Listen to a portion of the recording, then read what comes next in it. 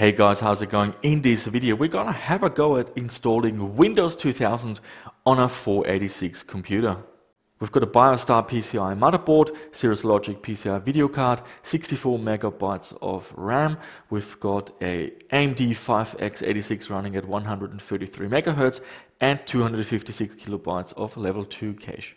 For storage, we're using a SanDisk 16 gigabyte SD card with an SD to IDE adapter. We've got the Gotek floppy emulator and a standard IDE optical drive. And here we have the BIOS post screen. This is our motherboard, the AM5x86 running at 133 megahertz and 64 megabytes of RAM. Right at the beginning we've got a couple of issues. The first one is this machine cannot boot from the optical drive, and the other issue is it's got a 8 gigabyte hard drive capacity limit, so it can't address the entire 16 gigabytes. So to get around this, we're going to use the OnTrack Disk Manager. This will firstly allow us to use the entire 16 gigabytes of the SD card on this machine, but it also has a nifty feature built in that lets us boot from the optical drive. Here we can see the logo from OnTrack, and by pressing C we can boot from the optical drive. I've put in the Windows 2000 CD, so yep, off it goes. So that's looking pretty promising. Let's try to install it and we see how we go. So this looks very promising. Let's press enter to continue. It's examining the hard drive. We can agree to the license, of course. There we go, there's our partition. Beautiful, we're just gonna press enter. Okay, so we have a few options here. I'm just gonna leave the file system as is. So this is looking very good. It's copying files off the CD. The progress bar is moving, so very promising at this stage. Okay, so around 9 minutes have passed of the installation and it's gonna attempt the first reboot. I'm gonna leave the disk in the optical drive because it can't boot from it anyway, but fingers crossed. Let's see what happens. Alrighty, here we go. So we can see the OnTrack screen, and yes, it's loading Windows, so that's looking promising. We've got the Windows 2000 boot screen here, and it's starting up. So yes, that looks very good so far. So I guess what comes next? Probably entering the license key, username, all that stuff. So yeah, we'll be back soon with some more updates. Alrighty, here we are with the setup wizard. Let's press next, installing devices. Off we go.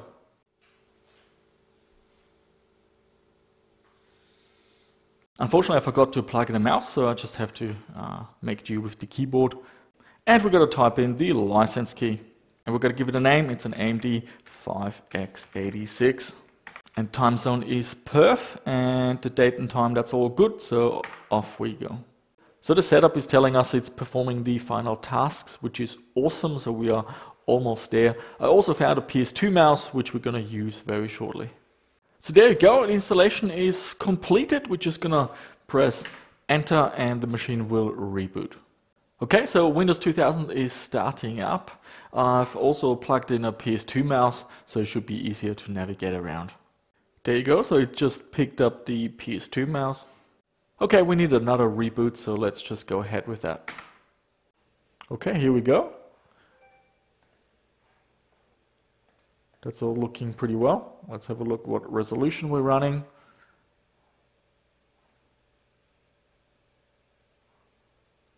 Settings. Okay, let's reduce it a little bit to 800 by 600. True color.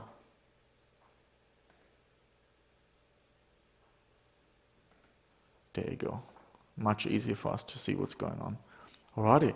Well, let's have a look at the system properties. x86. It doesn't tell us how much speed we've got or how much RAM. So I might install some software and we're going to have a closer look. We can have a look in the device manager. Maybe we can see. Alrighty. So standard PC.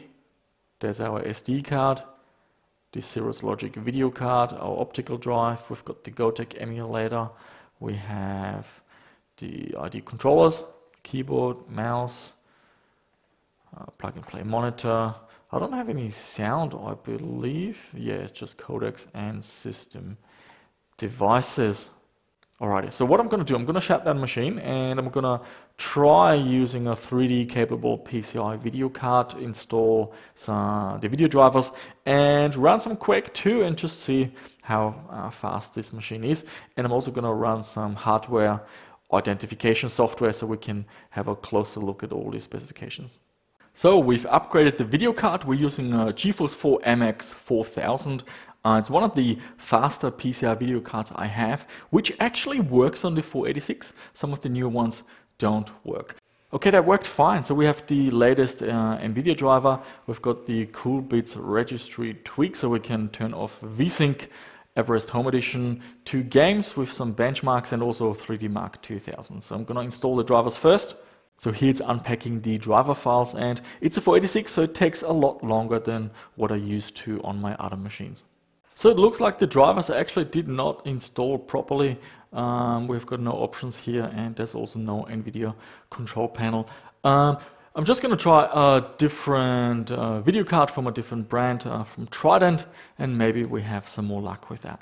So this is the Trident Blade T16. So hopefully we've got a bit more luck with this video card. I haven't used this a lot yet. Oh no, we're getting another error. Hopefully that's not too severe. Well, that's not looking too good. We're getting a blue screen to do with the video card. So I'll have to boot up in safe mode and uninstall all the drivers. Okay, we're back with the Cirrus Logic video card. I tried a few other graphics cards and yeah, did not have much success. Lots of blue screens actually, and the drivers just wouldn't work. You couldn't even change the amount of colors. So here we are in Everest. We can see all these specifications. We can see we've got an AMD 5X86. It doesn't give us the clock speed, it seems. It also shows the motherboard and that we have 64 megabytes of RAM, and also our video card, which I must say worked really well. So Windows had the drivers built in, which is fantastic. And here we can see the compact flash adapter and our optical drive. So we didn't have too much luck getting games to working on this machine, thanks to the 3D video cards just not working properly. So Minesweeper is all we can do today. And that's really it for this video. So it took around 1.5 to 2 hours to install everything on this machine. So yeah, is this usable? Absolutely not. Hopefully you found it interesting regardless. I just wanted to see if the 486 can do it. And yeah, guys, let me know down below in the comments, what do you think about this project, and let me know if there's anything else you want to see. If I find it interesting, I might actually do a video about it. And that's it for this video, guys. Thank you so much for watching, and I shall see you soon with another one.